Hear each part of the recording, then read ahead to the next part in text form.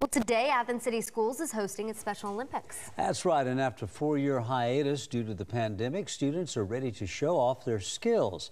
News 19's Mariah Wiggs joins us now ahead of the big event.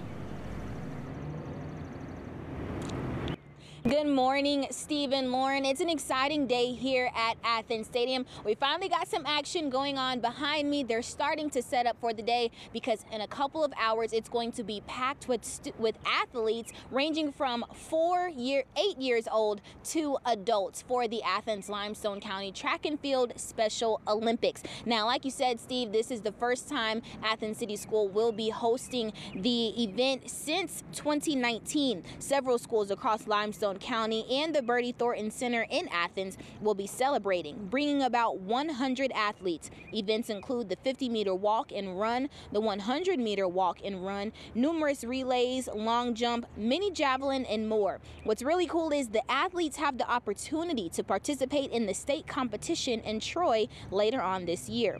Jessica Lynn is the Exceptional Services Coordinator with Athens City Schools, and she tells me they're prepared to make all participants comfortable so they can do their best. We have lots of fun activities planned, even outside of the track and field events.